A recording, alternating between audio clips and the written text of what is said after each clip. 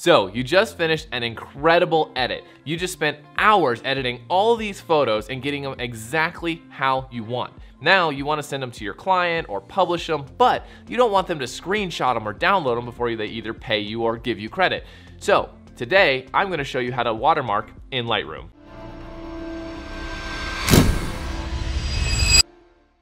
Will Simpson here, and welcome to Exploring Photography. Today I'm going to show you how to watermark your photos in Lightroom and Lightroom Mobile. And yes, you can do it in Lightroom Mobile. I'm not sure if it's available on the free version, but I do know if you have Lightroom Mobile with the Adobe Cloud membership, you can absolutely do it. First thing we're going to do is go into Lightroom Classic and go into Edit Watermarks. Now this is where you can upload, adjust, change, or so basically create your watermark. Now you can do something simple. You see over here, watermark style, you have text, where you can just simply type anything you want. Let's say Will Simpson Photography, and you'll notice in the bottom left corner here, it is placing what I write here. Now you can change a bunch of different features of this. You can change your font, go here, you can change it to your font, let's just say that one. You can change your style, well, I guess not, you have regular. There might be a different one, let's say Times Roman, and you probably have different, yeah, there you go. Then you can do bold, bold italic, it just depends on the font you choose. Then you can align it, you can put it in the center, you can put it in you can align the text itself, and then you can change the color of it. So you can change it to blue, green, whatnot, any kind of color that you would like. After that, let's go ahead and close, I don't want pink. I don't want pink. Let's do white. Yeah, there we go, white. Okay, so after that, once you've changed the font, the style, how you want it aligned, and the color, then you can change the shadow and the actual text. So we're gonna go down here and we're gonna make this bigger just so you can see what the shadow does. So the opacity is how much you can see the shadow. So right now you can see really clear-cut lines on my name. So if I lower this down, now you can't see it at all. So you can affect the opacity. The offset is where it is horizontally, so left or right. So let's say we want it to be falling to the left a little bit, just right there. So now it's shadowing to the left, so the sun would be coming from the right. Again, it's just personal preference here. The radius is how feathered it is. So if you're all the way to 0, it's gonna be a clear-cut line. As you slide it, you'll notice that it feathers out, so it becomes kind of a black fade behind it. Just, again, personal preference. Then you can do the angle. This is the where the sun is coming from. So if you want the sun to be coming from the top left, you know, we want -21. If you want it from the right side, 144, so on and so forth. And after you've done the shadow, you can then adjust the opacity of the watermark itself. So right now I have it as 100, so it is fully intact.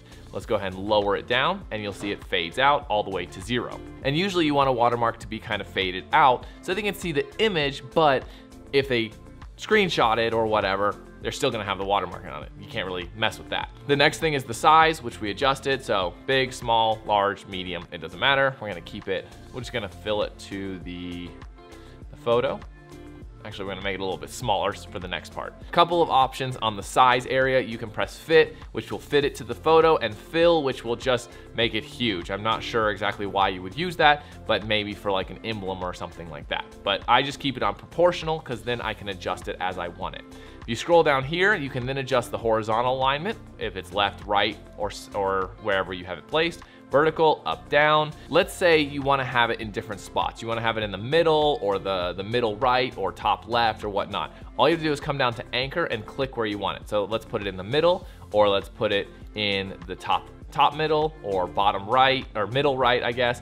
And then you can adjust them. You can adjust the horizontal. Some of these won't let you adjust. Like if you click the middle, it's stuck in the middle. Even if you come up here and click proportional, still won't let you adjust the horizontal setting.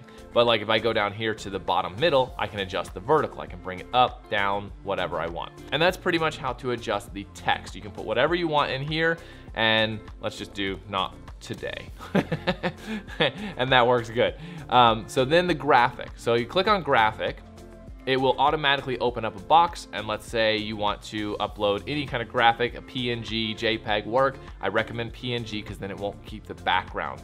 So like if I took this EP logo and loaded it up, you see how it's got the white background. I don't want that, so we're gonna go here and choose the PNG file, which I made in Photoshop. And that's the thing, if you want a fancy watermark, have someone design something. I had a lot of people say that the Lightroom watermarking system was basic and it wasn't really fancy. Well, it is. It is very basic, and it makes it very easy for you to watermark your photos. However, you can upload graphics. So design your signature or your whatnot and put it into a Photoshop file, a PNG, and then upload it. You don't need a really big fancy software or system to create cool watermarks.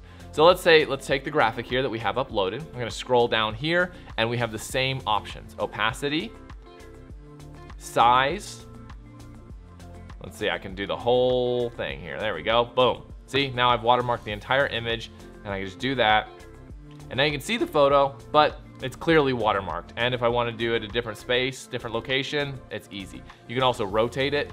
So if you upload it upside down, well, you can rotate it to fix it. All right, so that is the easiest way to do the watermark in Lightroom Classic. And if you have one that you like, you go down here to custom, and then you can save it as a new preset. That way it makes it a lot faster. Let's do YouTube tutorial watermark. Good. So now we've created that, and then we press save, or done in this case. Now let's go to export our image. So right click on your image, scroll down to export, go to export, and then what you're gonna do is go down to watermark down here at the bottom. Select watermark, click the drop down box, and then select your preset that you just saved. Once this is done, it'll automatically watermark your file. Now I'm just going to save this to my desktop here, choose, I'm gonna make it 30. Don't worry about all this. This is just making it so it's faster, and then export. Let's go ahead and open the file, and there you go. There is your watermarked image. So that is as simple as it goes. Now you can send it to people and not worry about them screenshotting it, downloading, etc. Just as a note, let's say you want to do multiple photos. You want to batch edit and watermark them all and not do it individually. All right, go ahead and select one, shift and click to select multiple images, right click on them, go to export, go export, good. And then scroll down, make sure the watermark is selected, and then press export. I'm not gonna do this now because I don't wanna export all of these, but it's simply select them all, export them all at the same time, and they get the same setting. Another note, after you've watermarked images, the watermark option will stay selected. So if you want to export an image without the watermark, make sure when you go to export those to unselect watermark. This will stay either selected or unselected depending on what you did last. So just remember that when you go to export later images. And that's all there is to exporting with a watermark in Lightroom Classic. If you have any questions, feel free to comment below. I know I went fast, so feel free to watch the video again. Also in the description, there is a link to sign up for emails, which I send out tips and tricks and first looks, things like that.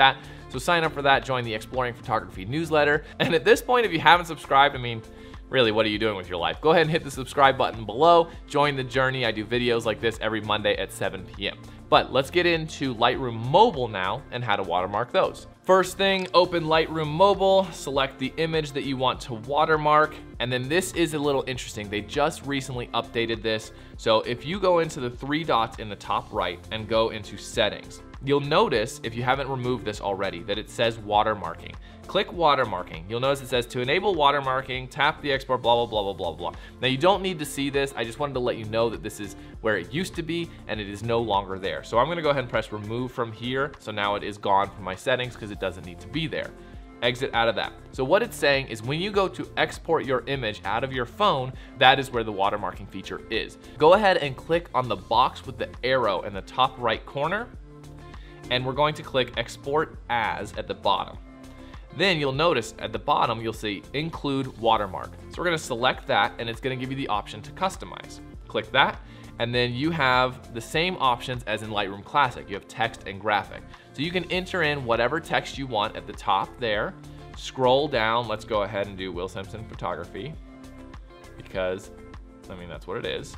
All right, the options that we have in this one is we can adjust the font here, so we can change it to whatever we want. We can make it bold or not. We can make it italicized or not. We can rotate it, just like in the other one. We can also make it white or black. Now, I think that's it. I don't think you can adjust the color any more than white and black. I haven't been able to figure out how to do that, so if you do, comment below, but I think white and black are your options here. You can adjust the size, make it big or small. You can adjust the opacity, how see-through it is or not. You can also adjust the horizontal offset.